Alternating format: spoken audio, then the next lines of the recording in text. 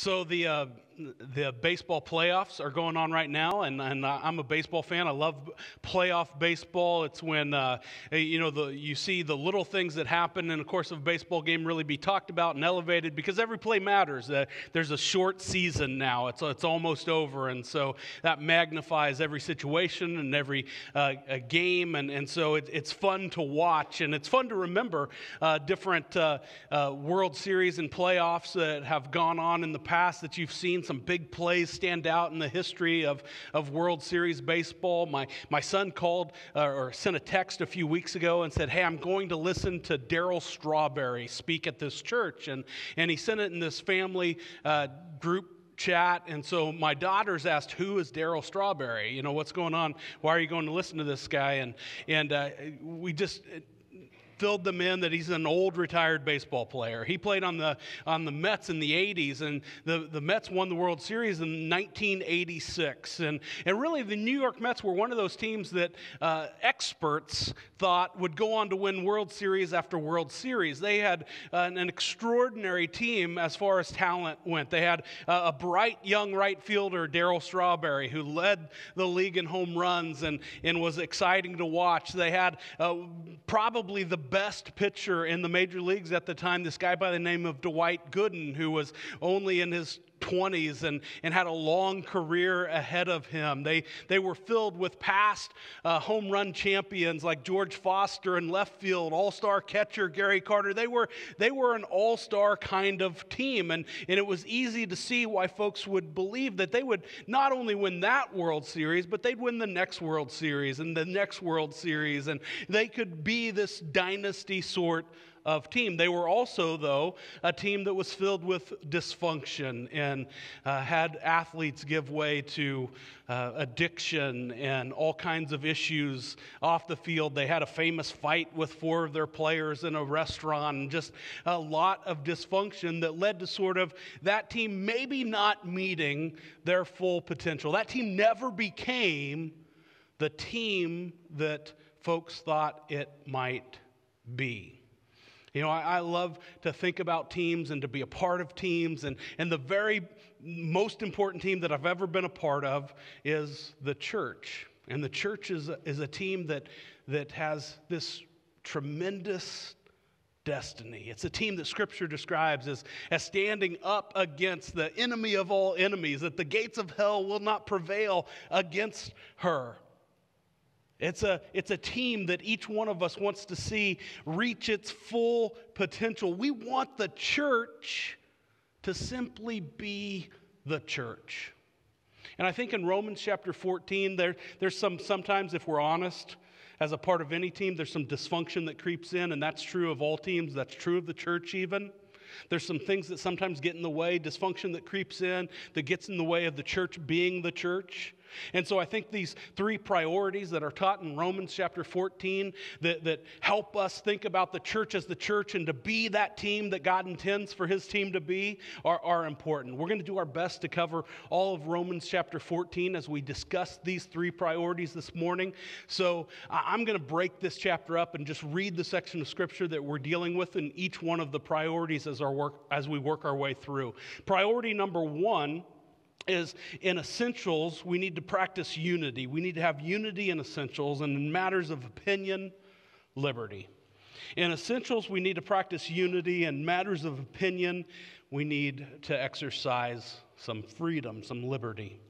I want to take a look at the first 4 verses here in Romans chapter 14. God's word says this: "As for the one who is weak in faith, welcome him, but not to quarrel over opinions. One person believes he may eat anything, while the weak person eats only vegetables. Let not the one who eats despise the one who abstains, and let not the one who abstains pass judgment on the one who eats, for God has welcomed him.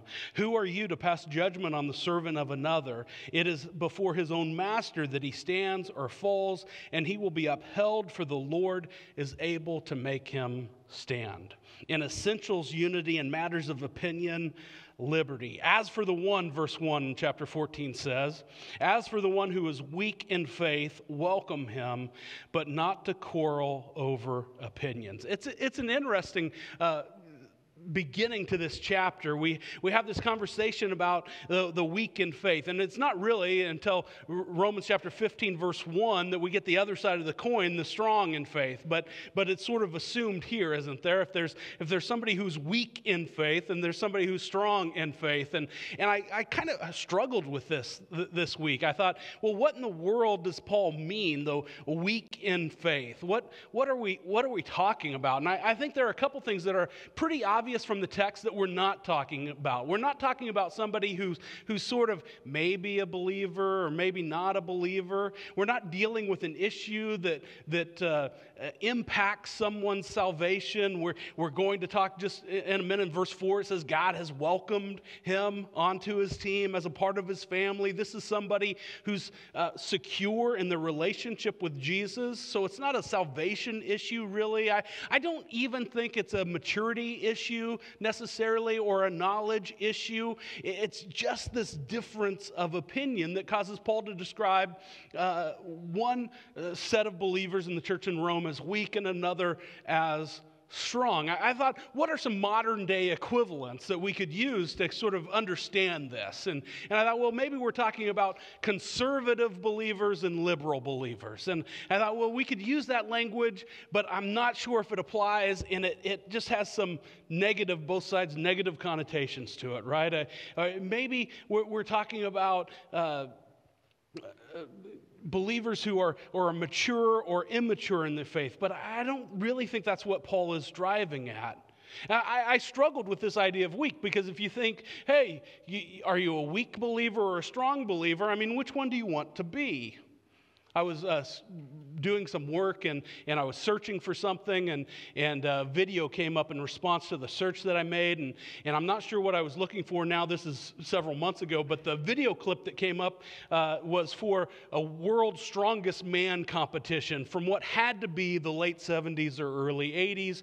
It was Lou Ferrigno was in the video clip, so I watched for a few minutes, and it was just one part of this competition that they called, made-for-TV event that they called the World's Strongest Man competition. And in this event, it had like 8 bodybuilders who had this metal bar that they were given, and the whole game was to bend the metal bar to this certain point. I think it was like 6 inches. So the two ends, bend it to within 6 inches, and the fastest one to do that was the winner. And so I'm watching this video clip of these 8 bodybuilders bend this metal bar literally with their bare hands. And I assumed that there were some rules, and nobody put it on the ground and put their, bend it up. You couldn't do that. You couldn't get it. One guy was disqualified because he got it too far up into his forearms and used that to bend it. So it had to be held in your bare hands and then bent. But you could put it, some guys were putting it behind their neck and bending it. Some guys were bending it over a knee.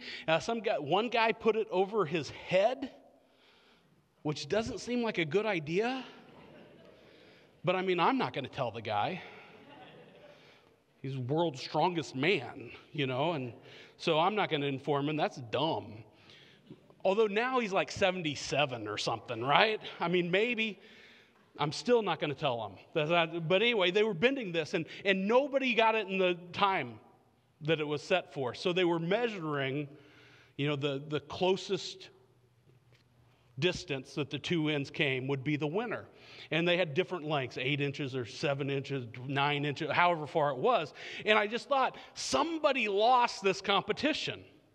This is a group of individuals who are literally bending a metal bar in their bare hands to become the world's strongest man, and somebody finished dead last.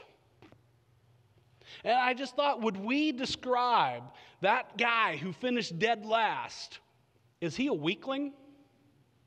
I'm not telling the guy he's 78 years old that bending it over his head. I'm still not confronting him, right? We would never describe that person in that way. And I think we ought not get lost in the language here too much in Romans chapter 14. When Paul describes one set of believers in the church in Rome as being weak in faith, it doesn't have much to do with their relationship with Jesus, or who they believe, I should say, who they believe Jesus to be, or what Jesus has done for them. It's just kind of a difference of opinion about how best these believers could honor Jesus. And they felt pretty strongly about it, I think. But that was the difference of opinion that was happening. And Paul says, hey, as for the one who is weak in faith, welcome him, but not to quarrel over opinions. You want to invite them and include them and have them be a part of the church. And this word for welcome means to really be a part of their life. The idea is not just to, hey, sit next to somebody in worship, but don't have anything to do with them. That's not the concept here. It's to participate in service. I think about ministries that we have going on at Wallula Christian Church that are an example of this, welcoming other believers that maybe we have differing opinions with. I think about our Third Thursday meal that's done in cooperation with the Sisters of Charity. I think about the Shelter of Hope that we serve in that's done in cooperation with churches all across the Leavenworth County from differing denominations and faith backgrounds, and that service as value, even if we have differing opinions in other matters of faith.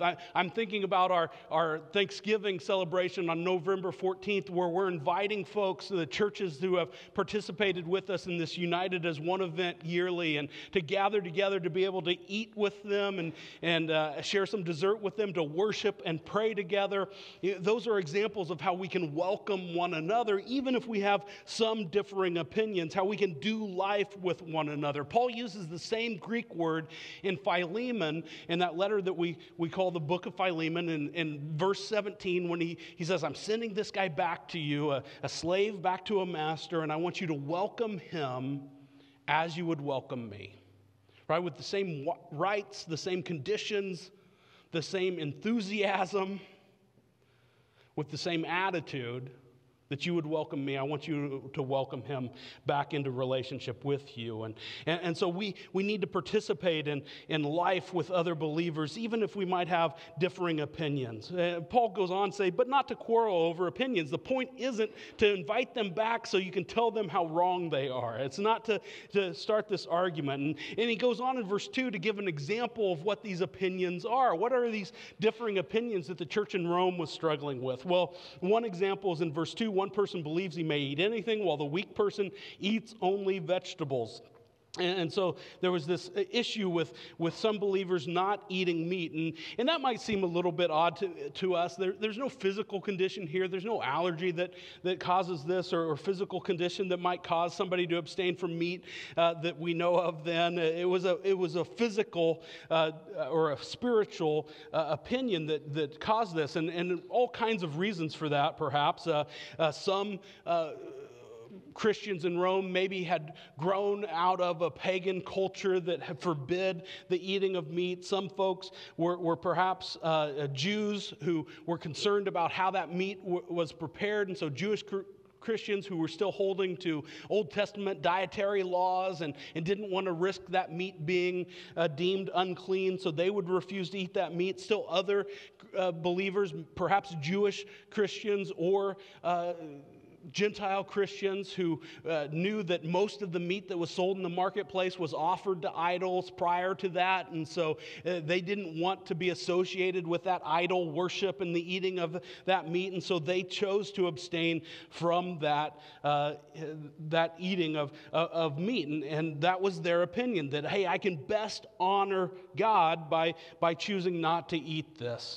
And Paul goes on in verse 3 to say, then, let not the one who eats despise the one who abstains, and let not the one who abstains pass judgment on the one who eats. This is pretty strong language here. Don't despise one another. Don't pass judgment. That's the strong Greek word, by the way, that means to condemn. It's used in other ways, even in this chapter, but here that's the idea of judgment here, is to stand in place of God, to usurp God's authority and rights and condemn someone for the choices they make. Instead, we're to welcome that individual. And there's three reasons or ways that are here in verses 3 and 4 that we ought to welcome someone who differs in opinions about these. But before we get there, I guess let's explain this. These opinions are things that aren't included in Scripture. right? When God's word says, hey, do this, or God's word says,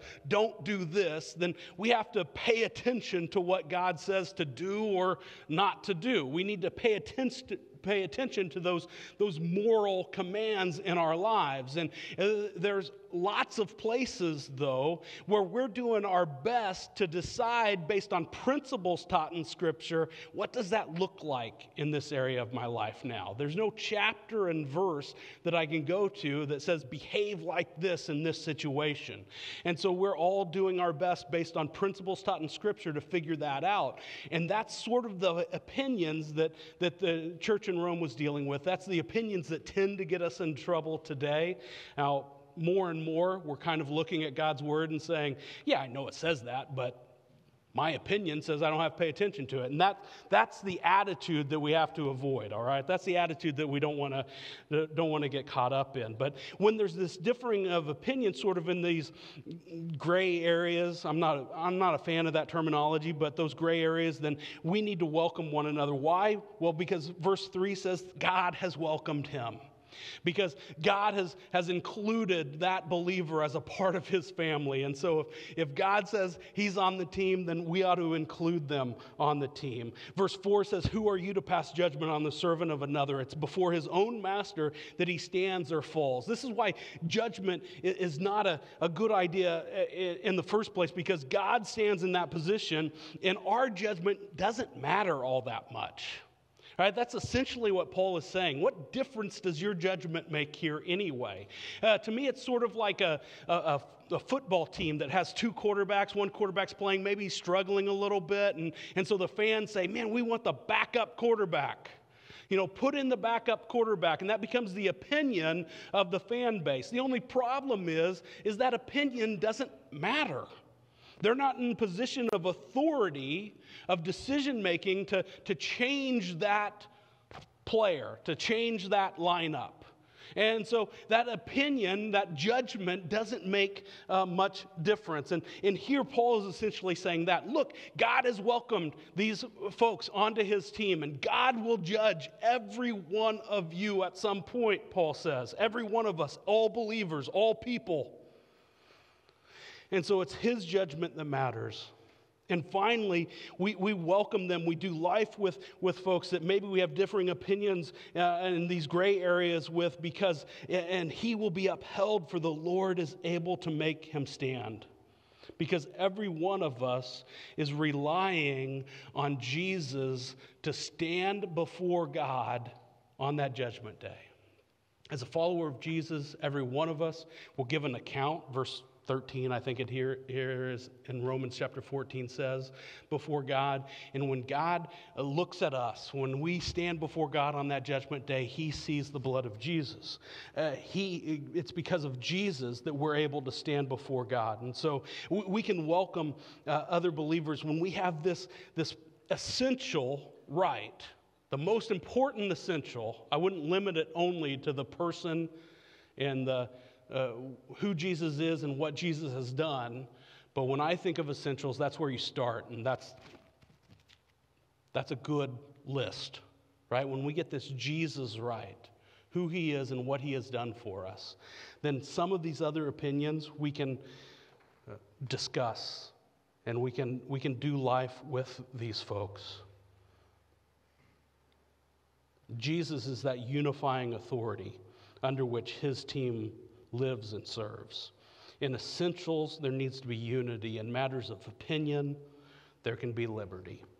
Another way of saying this that sometimes we talk about is that when the Bible speaks, we want to speak. And when the Bible's silent, maybe it's wise, the wisest decision for us to be silent. In essentials, unity. In matters of opinion, liberty. Priority number 2 is that above all, we honor God in all. Above all, honor God. Paul goes on in verse 5 to say one person esteems one day as better than another. He's giving another example of opinions here, right? Some people have different opinions on how we treat each day. One person esteems one day as better than the other, while another esteems all days alike. Each one should be fully convinced in his own mind. The one who observes the day observes it in honor of the Lord. The one who eats, eats in honor of the Lord, since he gives thanks to God, while the one who abstains, abstains in honor of the Lord and gives thanks to God. For none of us lives to himself, and none of us dies to himself. For if we live to the Lord, and if we die to the Lord. So then, whether we live or whether we die, we are the Lord's. For to this end Christ died and lived again, that he might be Lord both of the dead and of the living. Why do you pass judgment on your brother? Or you, why do you despise your brother? For we will all stand before the judgment seat of God. For it's written, as I live, says the Lord, every knee shall bow to me, and every tongue shall confess. So then, each of us will give an account of himself to God. So Paul launches into this discussion about days, and probably Paul is talking about Old Testament celebration, festival days here, and some Jewish Christians were probably still following those and wondering, should we continue to follow those? Maybe he has in mind the Sabbath. Should we keep the Sabbath and those sorts of days? And some esteem them, some value those days, and some treat every day the same as the other. And sort of, if you put it in our terms, look, we've come to worship together, and we've come to worship together on a Sunday, and we worship together on a Sunday because the early church started to worship on Sundays. Why? Because, well, that unifying authority under which we all fall, Jesus, was raised from the dead on a Sunday. And so that became tradition to worship on a Sunday. Does that mean that churches who maybe, on Easter services, we've had Easter service on a Saturday night here. Is that a sin because it's not on a Sunday? Is that a bad thing to do because it's not on a Sunday? I know a church in Las Vegas that meets on Mondays because so many folks are involved in the hospitality industry that Monday seems to be a day that they can gather together to worship. Or a new thing in the church world is to have worship services during the week on Thursday nights. Are those sins? Should we not be worshiping together? I think we ought to be worshiping together, right? Scripture's pretty clear in Hebrews chapter 10, don't stop meeting together. And so that's the chapter and verse we have. That's the instruction from God that we have. We have the example of the early church worshiping on Sundays, but God hasn't said, hey, don't worship on a Thursday or don't worship on a Monday. In fact, sort of the principle taught throughout Scripture is every day is all of our life is a worship service to God. And so probably it's all right to gather on those days, but some folks are, if I don't come to church on Sunday, the rest of my week's not going to be right. I'm going to be kind of off for the rest of the week. I think those are probably the kind of opinions that the church in Rome was dealing with. And so Paul, in verse 5, how does he say to fix it? He says, each one should be fully convinced in his own mind. Decide for yourselves, but be fully convinced in your own mind. In other words, you need to do the research. I saw a meme online and all this stuff that's happened in our world. I don't want to dive too deep into this, but all the stuff that's going on in our world and thinking about vaccines and folks have different opinions about to be vaccinated or not to be vaccinated and that sort of thing. And this meme said, stop saying that you researched it. Right? In other words, kind of the implication is, well, maybe you just listen to folks who know better than you and stop researching it. And I just think that's a dangerous attitude to have about any area of your life, right? My first advice wouldn't be, hey, don't look into it. Don't study it. Don't research it. And in fact, if somebody from this stage ever tells you, hey, just trust me, this is what God says, don't research it. It's probably time for that person to go. Acts chapter 17, verses 10 and 11, Paul has been on a mission trip, and he's traveling from city to city, and essentially in those verses he says, this last place I went, man, those folks were a disaster. They chased me out of town. That was a bad deal. But here I am in Berea, and when I preach in the synagogue in Berea, these folks listen, and then they go and they research it. They study the Scripture to see if what I taught was true. And so maybe you've heard preachers or somebody say, you ought to be like the Bereans, you ought to be more of a Berean. In essence, what they're saying is research it, study it.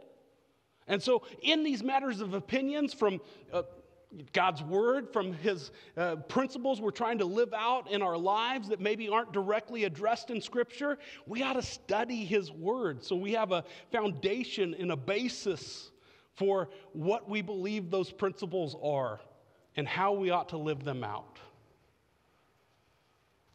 Paul says each one of you should be fully convinced in his own mind.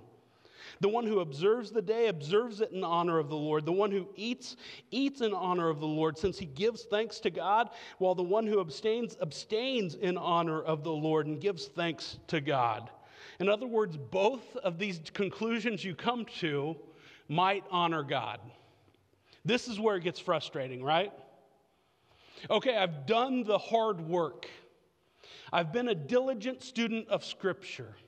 And I've researched this, and I've prayed about it, and I've sought the advice of other wise and more mature believers. And I've become fully convinced in my mind that this is what I ought to do. And here Paul says, that's good. And so when somebody has a difference of opinion here, and they've sought the advice of wise and more mature believers, and they've researched God's word, and they've studied and prayed, and they've come to a different conclusion. They've come to that different conclusion because they want to honor God too. And both of those decisions might honor God. Now, we need to back up just for a minute to sort of repeat something that I've said, I think. But if you look back at Romans chapter 13 and you go to verse 3, a couple weeks ago we read just this list. It's not a complete list. Neither of these lists is complete. But in chapter 13, verse 9, it says, "You shall not commit adultery, you shall not murder, you shall not steal, you shall not covet." Right? There are some directives from God that there's no way, there's no murder that honors God, right? There's no adultery that honors God. You know, you go a little later in the chapter and you get to verse 13, let us walk properly as in the daytime, not in orgies and drunkenness, not in sexual immorality and sensuality, not in quarreling and jealousy. You know, there are some choices we make that do not honor God. There's no way to say, this is my opinion about this. And I'm just choosing this to honor God.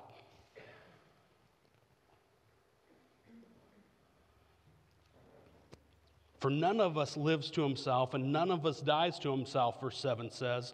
For if we live to the Lord, and if we die to the Lord. So then, whether we live or whether we die, we are the Lord's. Paul kind of jumps off the deep end here, doesn't he? He says, okay, here's some matters of opinion. You might have different matters of opinion. Both can honor God. And then he talks about life and death, sort of the ultimate in opposites. Life and death. If you think about what he's been talking about, you know, the celebration of these festival days and eating meat and drinking wine, and it's sort of the ultimate of whether you're partaking in those things or you're not partaking in those things, right? You've stopped partaking in meat sacrificed to idols when you're dead. You're not doing that anymore. It's that ultimate opposite kind of situation. And I suppose Paul goes there to highlight how those things might be opposite decisions and still honor God, because as a follower of Jesus, both our life and our death honor God. You know, and some of his other writings, Paul says that to live is Christ and to die is gain. What does he mean? As long as I live, I'm going to serve Jesus. I'm going to serve Jesus. I'm going to love others. I'm going to be a part of his team. God's going to be glorified. He's going to be honored through those choices and service and my life. But he says to die is gain. Why? Because I'll be in the presence of Jesus. It doesn't become more intimate or close. That relationship doesn't have anywhere else to go. I'm in the presence of my Creator. And so to die is gain. In both my life, I honor Jesus, and my death, I honor Jesus. And I suppose part of the reason he talks about this life and death, these extreme opposites here, and how they both honor Jesus is because, well, in verse 9 it says, "For to this end Christ died and lived again, that he might be Lord both of the dead and of the living." Because Jesus is this ultimate unifying authority under which we all fall. He's the most essential of essentials. And he lived, ministered, died, and raised from the dead. He conquered life and death. He's displayed why he is that ultimate authority with his death and resurrection. Goes on in verse 10 to say, "Why do you pass judgment on your brother? Or why do you despise your brother? For we will all stand before the judgment seat of God. For it is written, 'As I live, says the Lord, every knee shall bow to me, and every tongue shall confess.' So then each of us will give an account of himself to God." I just think a couple things should be highlighted here. First of all, Paul keeps referring to these folks as our brothers and sisters, right? As our family. That when you are part of God's team, you are a part of his family, which makes those folks weak or strong, right or wrong, however you want to think about it. These folks that I might disagree with, have a difference of opinion with, they are your brothers and sisters in Christ. They are your family. It matters how you treat them. So then each one of us will give an account of himself to God. Ultimately, we're not to condemn someone else because we face judgment from God. You know, it's when your mom used to say to you, "Hey, worry about yourself." Right? Why would your parents say, "Worry about yourself"? Well, usually it was when you were tattling on your brother. Right? You wanted to get your sister in trouble. And here's the truth. It didn't have anything to do with you being concerned about the situation that your brother or sister, your sibling was in. You were not concerned about the outcomes, that they might be going down the wrong path. You weren't concerned about their spiritual development, right? It's because you were in hot water and you wanted to share the wealth. That tends to be when we think about judgment, when we read in the New Testament, "Hey, don't judge." That's not the New Testament teaching us, "Don't speak the truth." That's not the New Testament teaching us that when we've got chapter and verse and God says live like this, and we've got somebody that we love and care about not doing those things, ignoring God's principles, ignoring God's laws, that we ought not say, "Hey, what's going on?"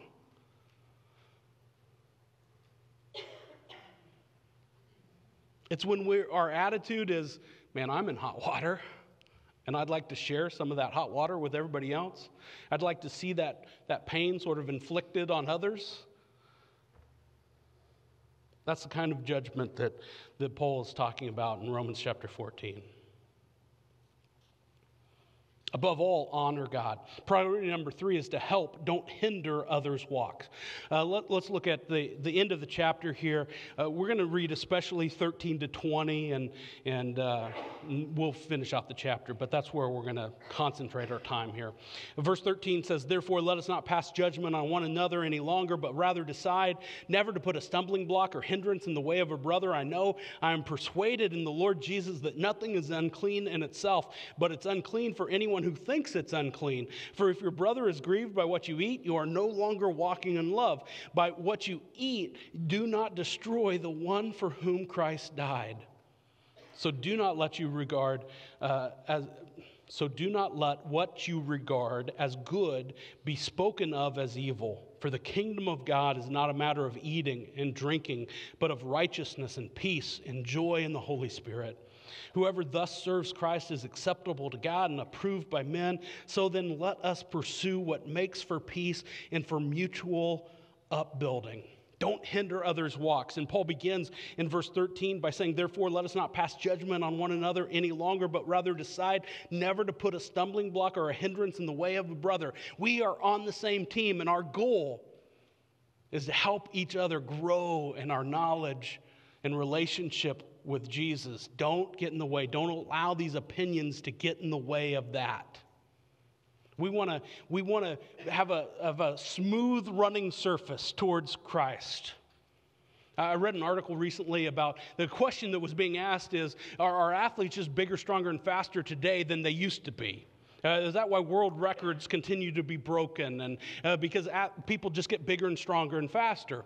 And they were comparing two Olympic athletes, one Jesse Owens, who competed in the 1932 Olympics in Germany, and Usain Bolt, who has competed in lots of Olympics. Both have held world records at their times of when they were running and competing, and so they compared these times, and they said if Jesse Owens raced, you took his best time, his world record time, and you compared that to Usain Bolt's world record time, then Bolt would win by 3 or 4 seconds. I don't remember exactly what it was, but in the world of sprinting, it was a huge difference. It's a blowout. It's a 10-0 baseball game. It's a disaster.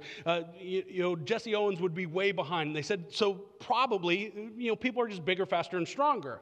And then they said, wait a second, let's compare what these guys ran on.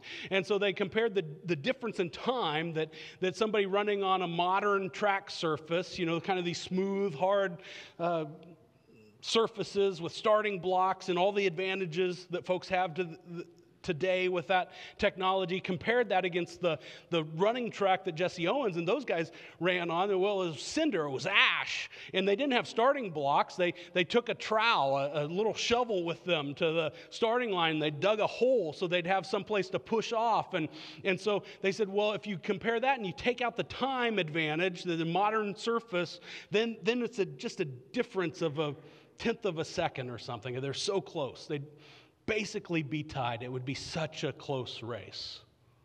This makes sense. You don't have to be a world-class athlete to get this. If you've ever been to the beach and you've walked on the sidewalk along the edge of the beach, and then you've stepped off the sidewalk to walk on the beach, the sand, then your pace slows, doesn't it?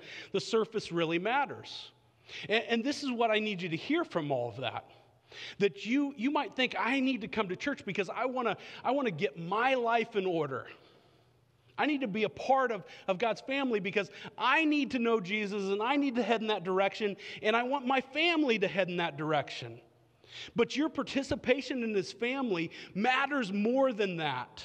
That's a huge deal, right? Your eternity is no small potatoes. Your family's eternity matters. But look around. Every family's eternity matters. Every person in this room, every person that we go to work with, that we meet at the bowling alley, every person that we're hanging out with on a Friday night, their eternity matters. And your participation in God's family, that living in peace with one another that Paul has previously talked about, that makes a difference for eternity, for this wide group of people, for each one of us. Verses 16, 17, and 18 describe what the church ought to look like. So do not let what you regard as good be spoken of as evil, for the kingdom of God is not a matter of eating and drinking, but of righteousness and peace and joy in the Holy Spirit. Whoever thus serves Christ is acceptable to God and approved by men. So then let us pursue what makes for peace and for mutual upbuilding. You'll hear people say sometimes, church growth experts say that folks are most likely to make a change in their spiritual life when they are dealing with trouble or transition or tension. So what do we want the church to look like? What do we want the church to be? Well, we want the church to be a place of righteousness and peace and joy in the Holy Spirit. We want people to look at that team and say, man, life doesn't have to be only about transition and tension and trouble. That there is a place, that there is a relationship, that there is an authority that I can serve under and live under, that can offer me that joy and that relationship and that peace from the Holy Spirit and a relationship with Jesus. why in verse 20, Paul says, do not for the sake of food destroy the work of God. Don't get in the way of what God would do through his team, through his church, for the sake of an opinion. Right? Paul is talking about an opinion that doesn't translate for us very much. Not for the sake of this meat, destroy the work of God. But I suppose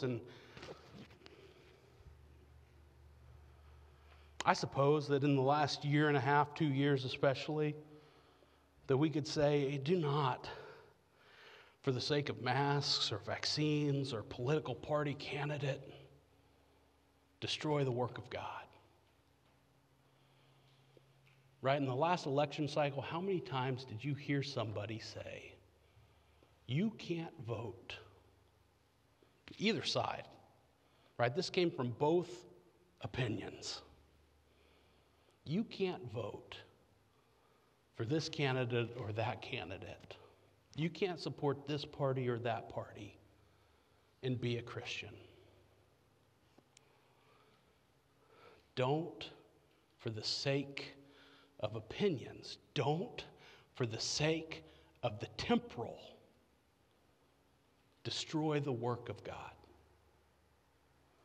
He goes on to offer a little advice on what that looks like. He says, everything is indeed clean, but it's wrong for anyone to make another stumble by what he eats. So just be concerned about those folks around you. It's good not to eat meat or drink wine or do anything that causes your brother to stumble. That faith you have, keep between yourself and God. You don't often hear preachers say that. Keep your faith to yourself.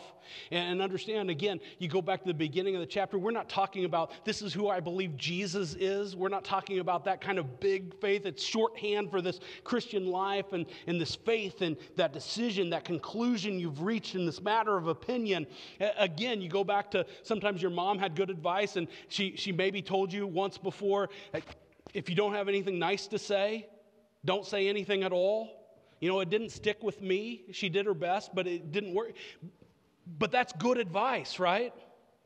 This matter of opinion, if we know that it's going to create this division, if we can't have this civil discourse and come to opposite sides of the conclusion if necessary, then keep it between yourself and God.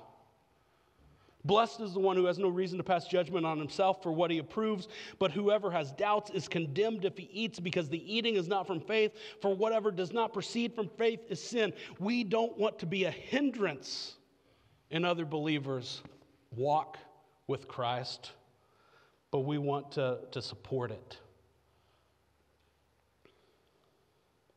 We want to help and them know Jesus better. We don't want to be a church, a team that's known by its mistakes. That 1986 World Series, the Mets were playing the Red Sox, and in a Game 6, it was a game that the Red Sox were winning. They would have won the World Series, and the Mets, though, came back and they tied it, and they were heading into the bottom of the 10th inning. They had a runner on third base, 2 outs. This guy at the plate named Mookie Wilson hits a little ground ball to first base.